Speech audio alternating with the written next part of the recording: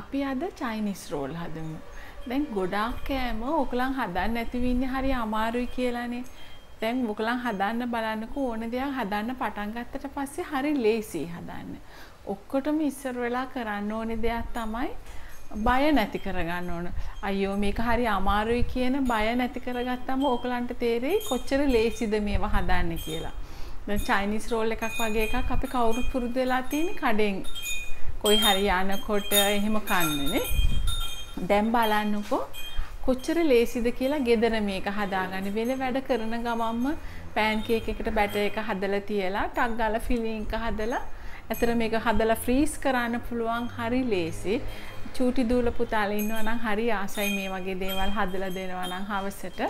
එහෙනම් අපි බලමු චයිනීස් රෝල් හදන්නේ කොහොමද කියලා.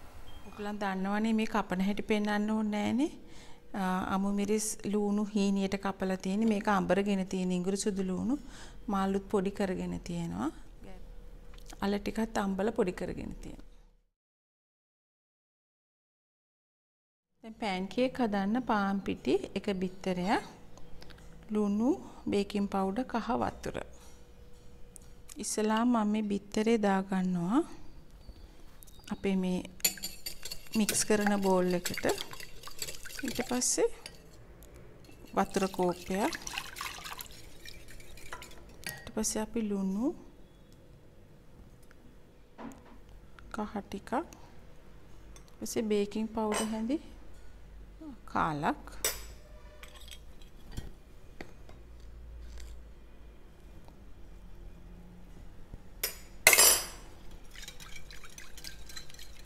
මම තව භාගයක් දාගන්නවා.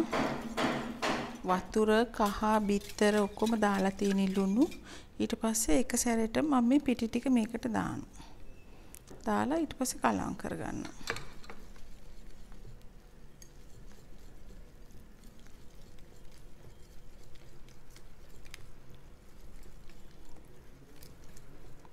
කැටි ගහෙන්නේ නැති වෙන්න හොඳට කලවම් කරගන්න.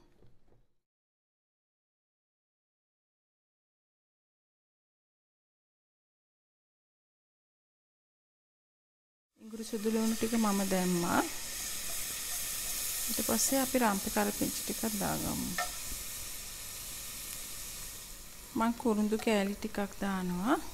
ඊට පස්සේ කොටාගත්ත එන්සල් කරාබු නැටි.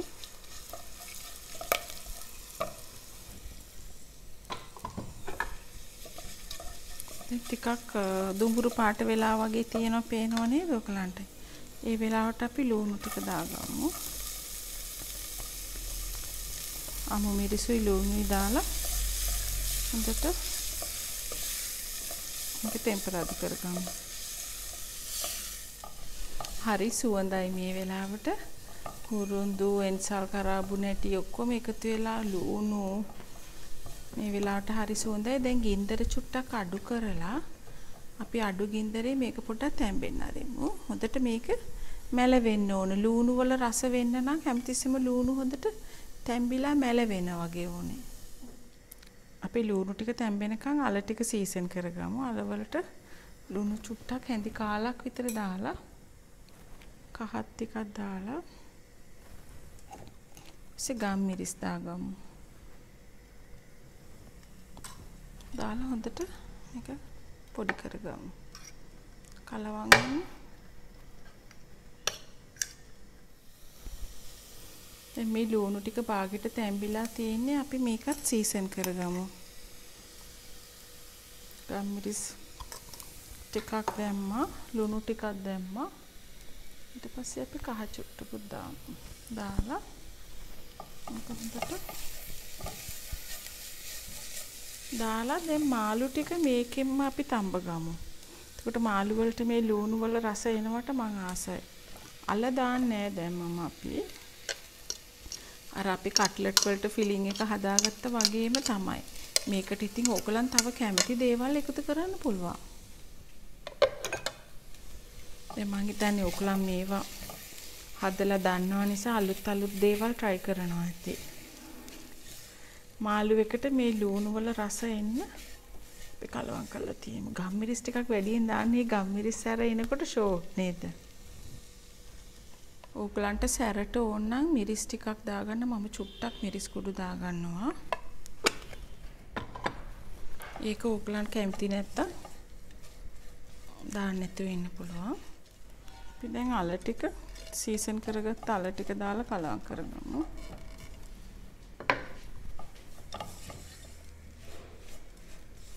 ටිකක් වෙලා තියාගෙන අපි මේක බාගමු.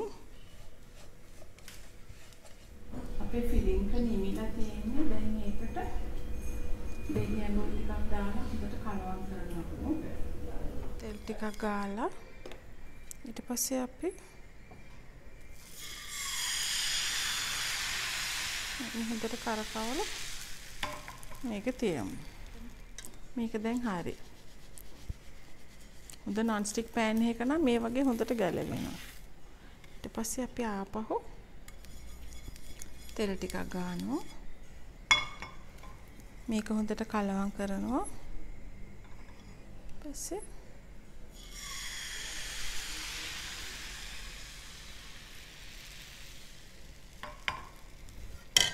මේ බලන්න මට ඕගලන්ට පෙන්වන්න ඕනේ මේක.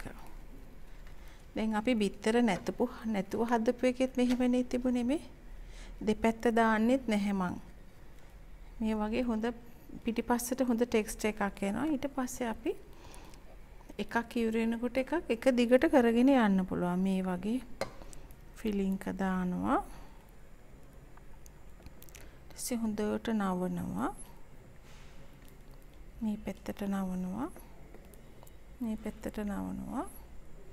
ඊට පස්සේ හොඳට තද කරලා මේක ඔතා ගන්නවා. උණුවෙන් ඔතා ගන්න. එතකොට මේක හොඳට ඇලෙනවා. මෙතනට මෙහෙම මේ වගේ අපි මේ ටික හදාගමු.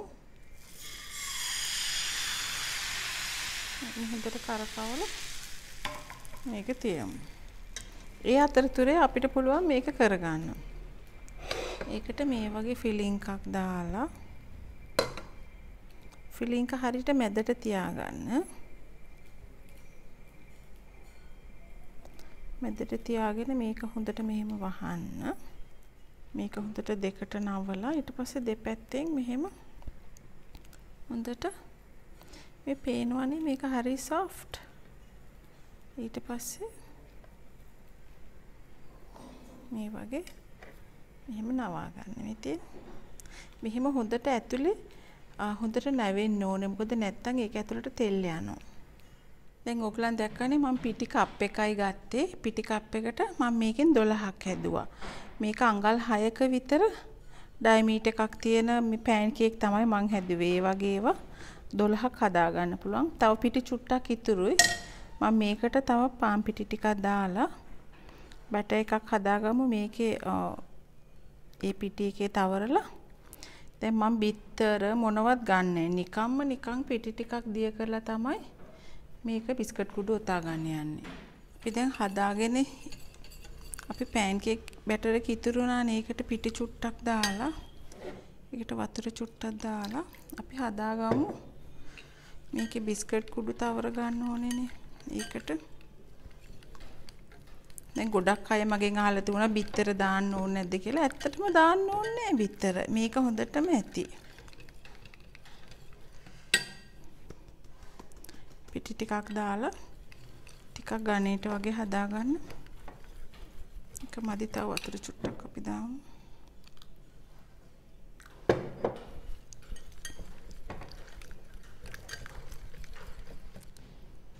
මේ වගේ අපි හදාගත්ත රෝල් එකක් දාලා හොඳට බේරලා මේකට දාමු. දාලා ඉවරලා මෙහෙම හොඳට දාලා මේ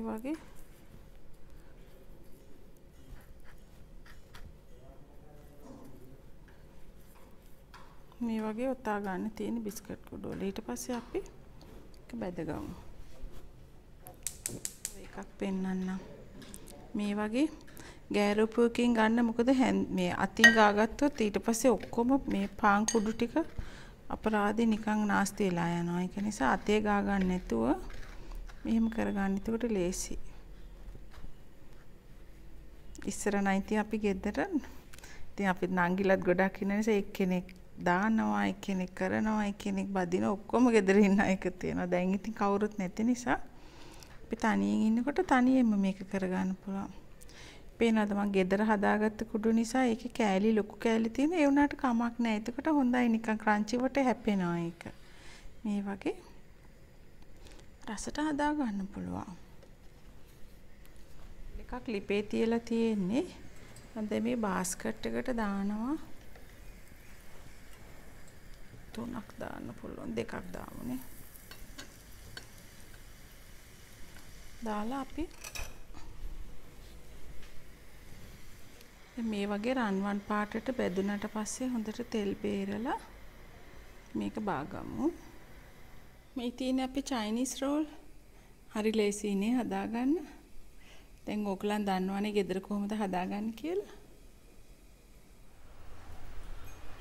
එහෙනම් ඕගලනුත් මේ චයිනීස් රෝල් එක හදලා බලන්න. එතකොට ඕගලන්ට තේරෙයි කොච්චර ලේසියෙන් හදාගන්න පුළුවන්ද කියලා. අපි ආයෙත් මේ වගේ දෙයක් හදන්න හම්බ වෙමු. මං අනෝමා.